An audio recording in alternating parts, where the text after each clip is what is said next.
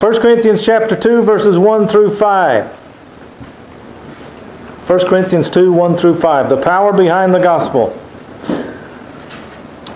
Brother Carl was pastor here, Carl Mullins, for 3 years when our church needed a boost, and he sure gave us a boost. Was a solid Bible man, and he had a lot of health problems, but he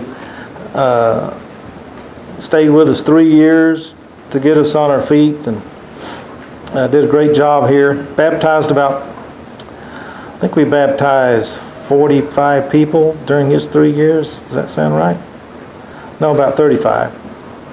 No.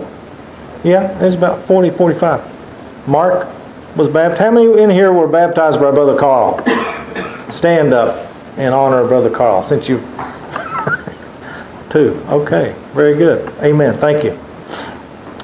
And he was a wonderful man, and Eileen was a wonderful pastor's wife. Brother Carl has gone on to his reward, 77 years old. He had a lot of bad health problems, and he doesn't have health problems anymore. And he gave up a good job in Cincinnati, Ohio as a young man, a good paying job, a supervisor's job in a factory in Cincinnati, and felt called to preach, and quit the job with children and a wife and went to college. Went to Clear Creek Baptist College and got a degree so he could be a pastor. His dad was against it, his mother was against it, his brothers were against it, but he went on. Eileen supported him.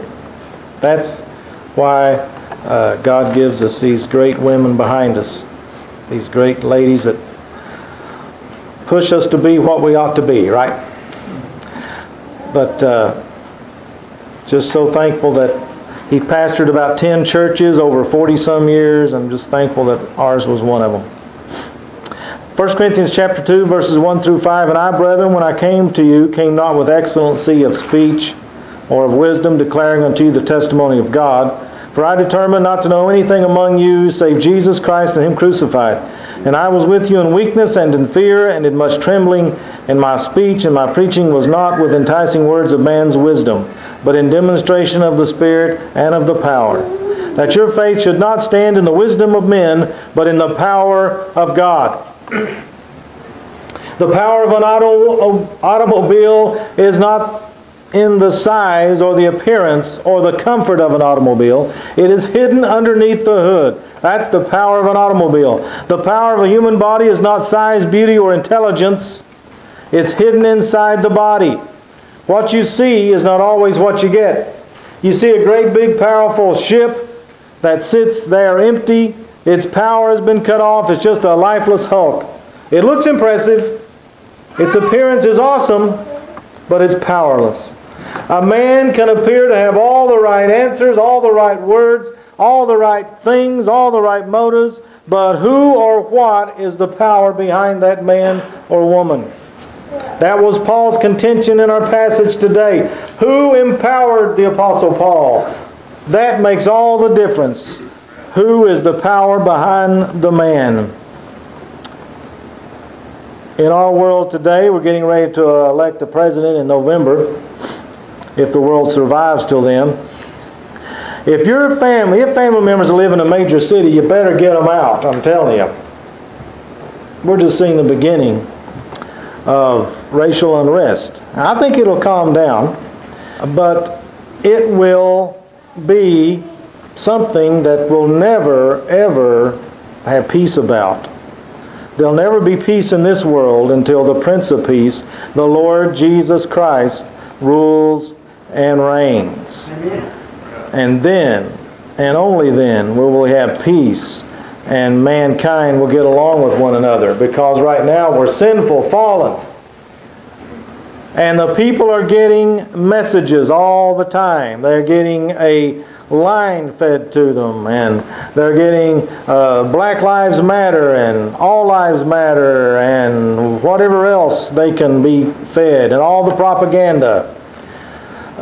When a person, a Secretary of State who can, not jumping on her, I'm talking about the James Comey, the FBI director who protects us from all enemies, foreign and domestic, says it's okay to commit crimes against this country, then we've got the wrong message. He got a message from someone else, didn't he? He's just the messenger. You can say all you want that he just did what he had to do. He did the right thing. Well, he's somebody behind the scenes. And that's what we're talking about, the Apostle Paul. Who was behind Paul? Who was the power behind Paul? 1 Corinthians 2:1 again, and I, brethren, when I came to you, came not with excellency of speech or of wisdom, declaring unto you the testimony of God. Even though it is not the messenger, the message must be a fit, the messenger must be a fit vehicle. In other words, he must be saved by the grace of God under the guidance of the Holy Spirit if you're going to talk about Jesus Christ. The messenger has to be a fit vehicle for use. That is, it's got to be someone who is born again and is filled with the Holy Spirit of God and is following the Lord Jesus Christ. Of course, just about anyone can claim to have the Spirit of God upon them. Anyone can claim to be a preacher. How can we tell who's speaking the truth? That is the question of the hour. How can we tell, from politicians to government leaders to bosses to whatever, Walmart workers, how can we tell who is speaking the truth? It's never about the messenger, is one hint. It's never about the messenger. It's always their message. Now, that doesn't mean their message is true. If the speaker is full of I, me, my, and jokes and stories, and I'm talking about the pulpit, beware. If the speaker behind the pulpit of a church is full of I, me, my, jokes and stories, beware. Now, of course, some jokes and stories are okay. But the focus cannot be on the messenger, but on the message. Paul was the second greatest preacher of all time. Jesus Christ was the greatest. But Paul was not a clever orator. Paul was not persuasive in his presentation. I had someone call me one time and said, Jack, I'd like to come and do a revival in your area. I guarantee decisions. I thought, are you the Holy Spirit? Are you the Lord Jesus? He's the only one that can guarantee anything when you're talking about people trusting Christ. And I said, no thanks, I don't want some emotional hocus pocus that you put upon the people and hypnotize them, or whatever you do, and get them to come forward. I don't want that. Amen. So he did not come. I don't believe in emotion. I believe in being emotional. We should get emotional about the Lord Jesus, who saved us from our sins, saved us from going to a devil's hell. I was thinking this morning in Sunday school, how would you like to be tied to a stake and then pile wood up around you and get ready to burn you? I was working with the grill. I'm learning to grill hamburgers. Made some hamburgers and got gout. Thank you. Got another reoccurrence of gout. This is an evil disease, let me tell you. Anyway, I closed the lid on the grill, and it was 550 degrees. Got a little thermometer on it, and I said, my goodness, I can't stand that. It's so hot. And I thought, how about the people who burned at the stake for the cause of Christ and sit there and burned and roasted for the Lord Jesus Christ?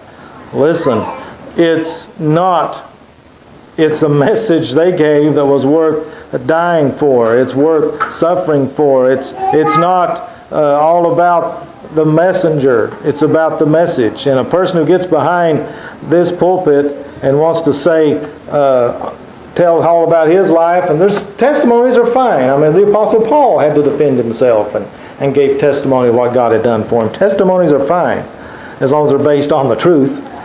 But Paul always got it back to what we're talking about today. The power of God. The messenger is supposed to bring the message about the Lord Jesus Christ. Paul was the second greatest preacher, but his message came from God. It's not by great words used by the messenger. It's not the great wisdom used by the messenger. It's not the messenger declaring to you, but God speaking through the messenger.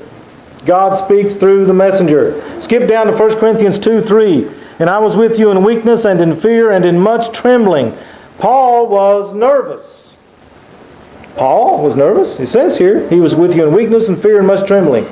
Because we are weak in delivery sometimes, and we are in fear of failing, and we tremble at the awesome responsibility of presenting God's Word. I had a list somewhere of the top 10 things people are afraid of, and number 1 is public speaking, of saying something stupid.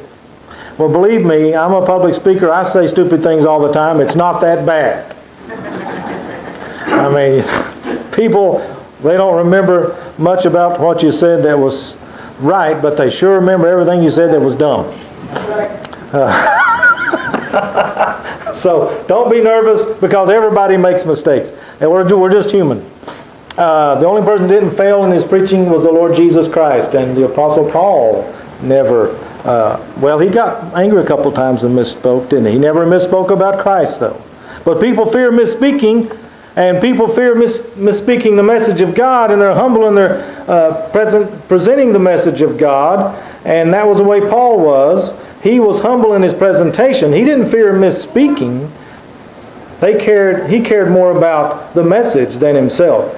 And that's how you can, when you preach the gospel, when you're witnessing to someone and sharing the Bible with them, you get so much into the Bible and what you're trying to say and get across to them, as the Holy Spirit touches you, you don't really understand or think about people out there, and you don't really, you care more about the message getting across than the people watching you. It's never about the messenger.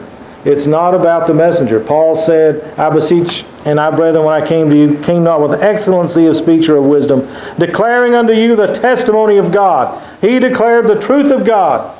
And that's what a messenger of God is supposed to do. Secondly, it's the value of the message. 1 Corinthians 2:2. For I determined not to know anything among you. Paul made a decision early on in his ministry that the message is of vital importance. Paul had a great knowledge of Old Testament and Jewish law. He knew that it's not the amount of knowledge we have, but what we know, and more importantly than that, it's who we know. It's knowing the right things that matter. We can give a great talk, but it might be of no lasting value. We can tell jokes and stories that are memorable, but is it of eternal value? It's the value of the message that makes it so important. If I yell fire and the building is on fire, that's of great value. If I yell ice cream and the building is on fire, that's going to satisfy us, but it's not going to save us if the building's on fire. It's going to melt the ice cream.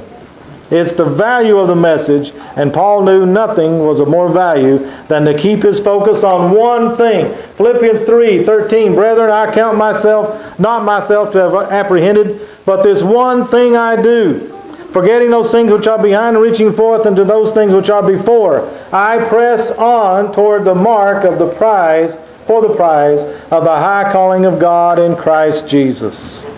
Paul pressed toward the mark. His one goal was to present Jesus Christ. That's our goal when we share our faith with someone. Always bring the conversation to Jesus Christ. All these questions that they might ask, all these things about sidebar issues, bring them back to the cross. That's what Paul did. He brought them back to the Lord Jesus Christ.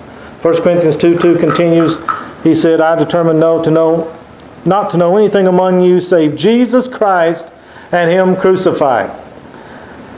It's the value of the message, and no message is more important than the death, burial, and resurrection of Jesus Christ. Amen. It is Christ that Paul preached, and Paul preached Him crucified and risen. There is no message of more importance to the world today than the message of grace and forgiveness of sins.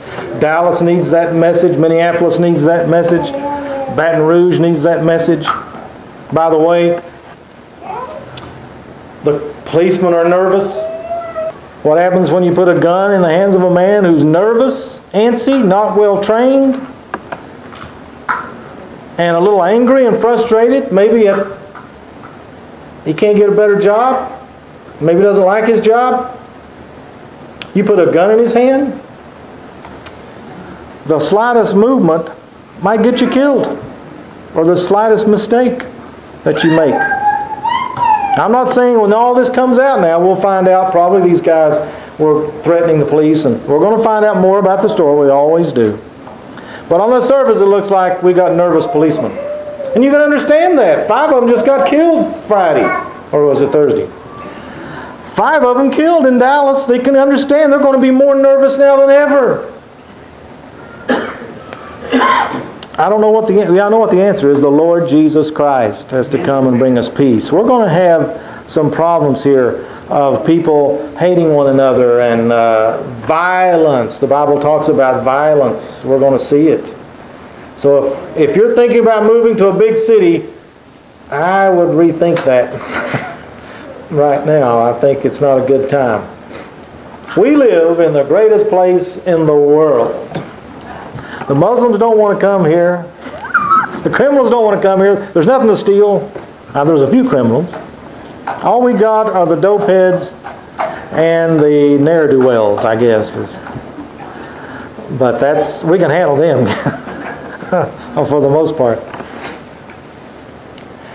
Our criminals, one guy I was reading about in Arkansas or somewhere, rural area like this, a bunch of dope heads came to rob him and his wife, and he couldn't get to his gun, couldn't get to his butcher knife, but he had his little pet chihuahua, Sally, and she ran off 4 of these big brave dope heads. You know, they're not that good at what they do.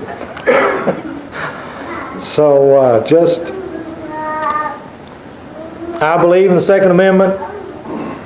I believe that you can defend yourself biblically if someone breaks into your home. Let's clear that up right now. It's biblical to defend your family and defend your home. So, what are you going to do when they come for your gun? Because that's the bottom line they're going to push to get rid of our guns, which I don't think it will happen once the church is raptured. They'll take every gun that everybody's got. People give them away willingly. But before that, while the church is here, while these true blue believers in the Lord Jesus Christ and the Word of God, gun-carrying Baptists and whatever we are, Methodists and whatever we are, we're not going to give our guns, are we? Until they prime from our cold, dead fingers, right? That's the way we are. I think they better just forget that idea. Number 3, and we got to close. I always say that, but it don't mean anything. It is the power of God. 1 Corinthians 2:4. And my speech and my preaching was not with enticing words of man's wisdom. It was not with enticing words. It is the power of God behind the message that makes the message so powerful and so important. The power of God. There's some great speakers out there that can captivate you with their oratory, wit, wisdom, but there is no power of God. They're entertaining, but they cannot touch us with God's Spirit because they are not giving us the Word of God. Man can be very enticing and clever in his rhetoric. False preachers are very clever and persuasive, but they do not contain or preach or declare the power of the Word of God through the power of God. They pretend that the power of God is upon them, but that's cleverness also. They're clever. 1 Corinthians 2:4 continues, but in demonstration of the Spirit and of power. They were delivered in demonstration of the Holy Spirit operating through me and of His power, stirring the minds of listeners and persuading them. There was a preacher from years gone by who would get up and read his sermons and never look up. He wrote his sermons out. He had bad eyesight. He had to get about 3 inches from the page before he could read it. And the power of God was upon this man. Hundreds of people would come to Christ while he was still preaching because it was the power of God. One guy came up and said, "What is this power that you possess?" He said, "Come here a minute." They went downstairs and there was 100 people praying for him and his message that day. And there was a revival service for the city. And every night there were people praying for him. It was the power of God that was touching the people's hearts. And it comes through the Word of God and the people of God Praying, humble themselves and praying and seeking the face of the Lord that brings power to the preacher, that brings power to the message and the messenger. Lord, help us to preach in your power and your truth, to teach as Sunday school teachers or whatever it is you do, Bible study teacher, that we teach in the power of God. 1 Corinthians 2:5, that your faith should not stand in the wisdom of men, but in the power of God. Whatever I can talk you into, someone else can talk you out of. But the power, when it's of God, that says it all. Our faith is not in the wisdom of men, clever arguments, persuasive oratory, impressive rhetoric, or impressive demonstrations. Our faith is in the power of God through the simple preaching of the gospel. You see, Paul said, I only know Jesus Christ and Him crucified. I don't want to give you all these great philosophical things and great stories and all these things that are supposed to touch and move your heart. He just preached Jesus Christ and Him crucified. If that's not enough, I don't know what else is.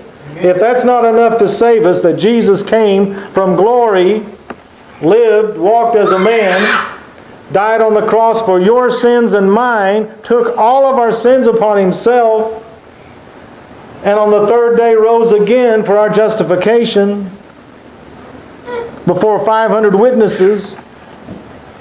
He took your sin, your hopelessness, that burning fiery hell, and eventually the lake of fire that we were going to be sent to.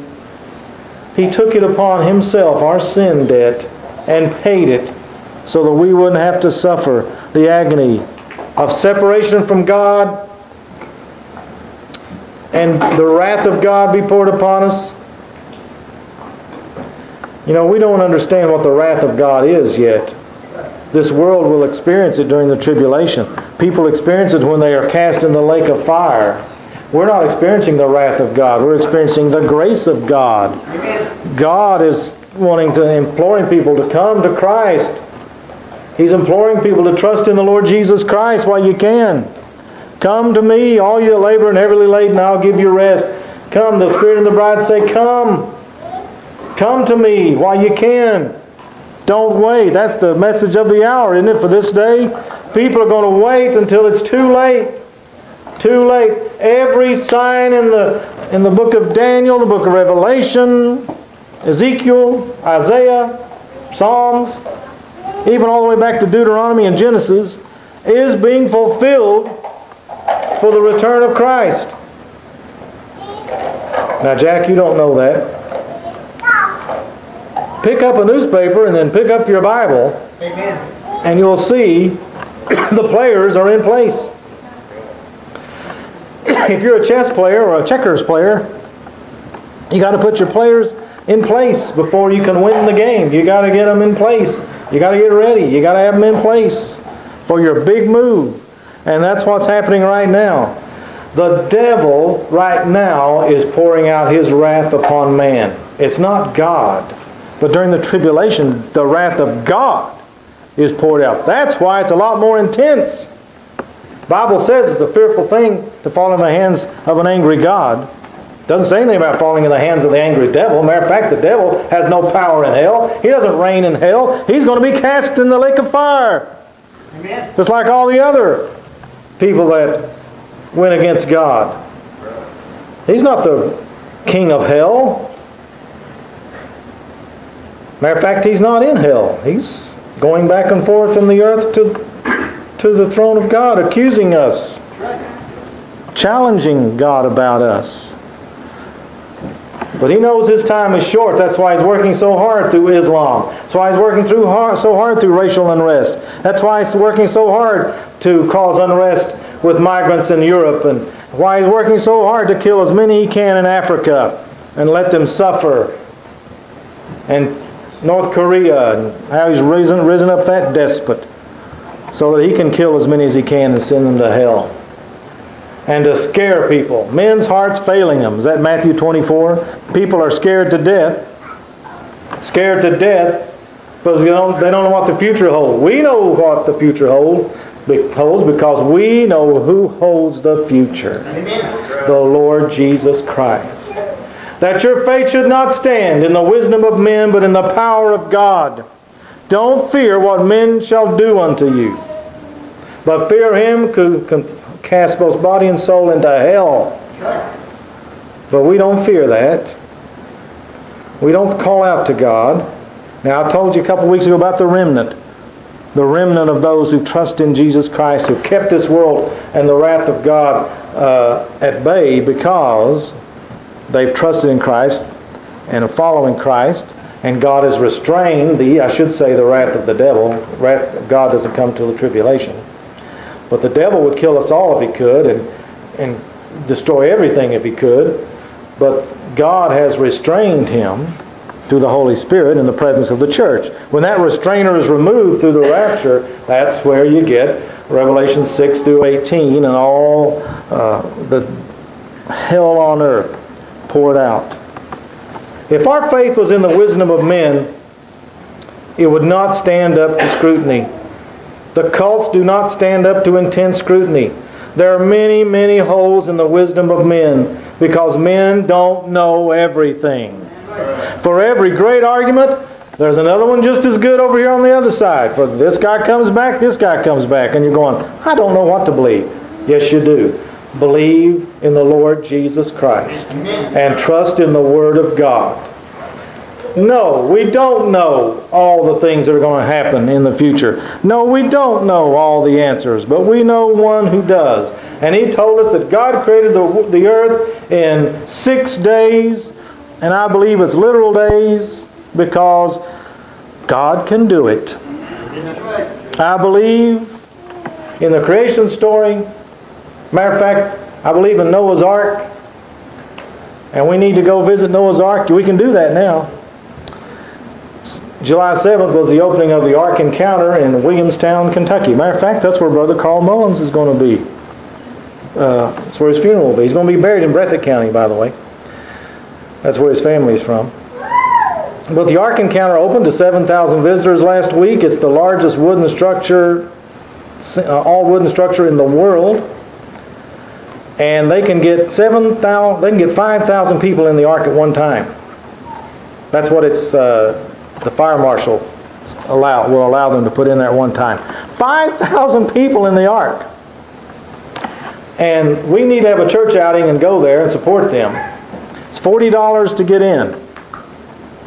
Consider that money well invested in the work. This living testimony to the Word of God. That's what I like about it. It's a living testimony to rebuke all those and rebuff all those who say it couldn't be done and it can't work, but this is the testimony that it can work, and the animals can fit in there, and the animals can be safe, and God can do this, and God did it.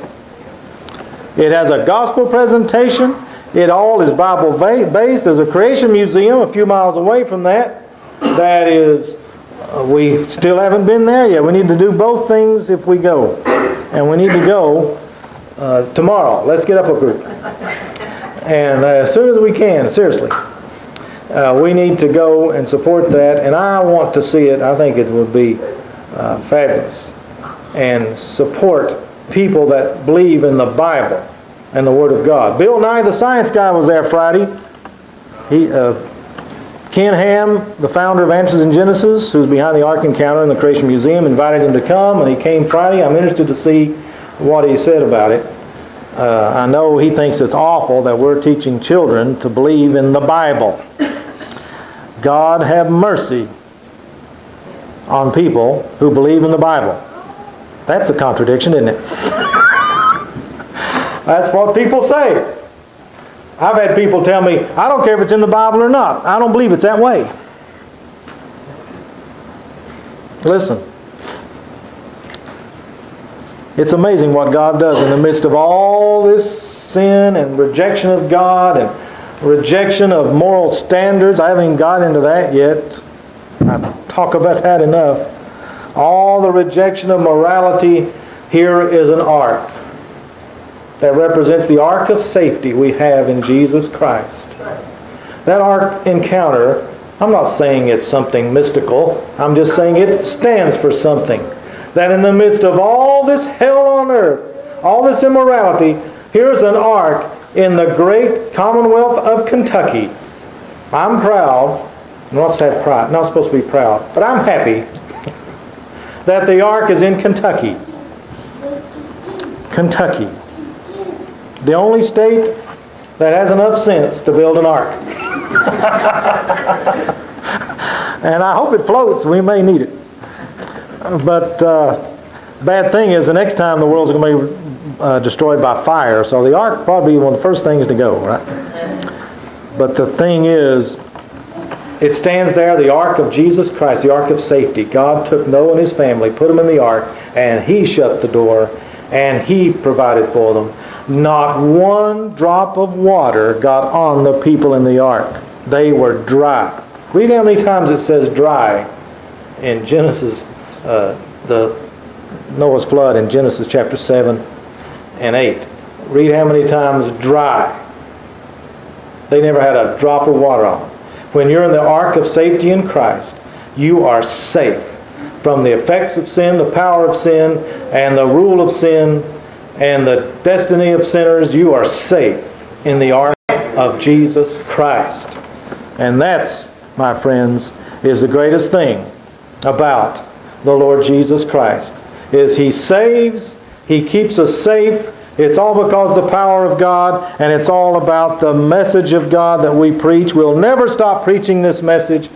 The power of God behind the man is what makes the message. If it's God approved and according to thus saith the Lord, then listen to that person. Right. Listen to that person. The power of God is in the Word of God given to us by the only God through His Son, Jesus Christ. Amen. Let's pray.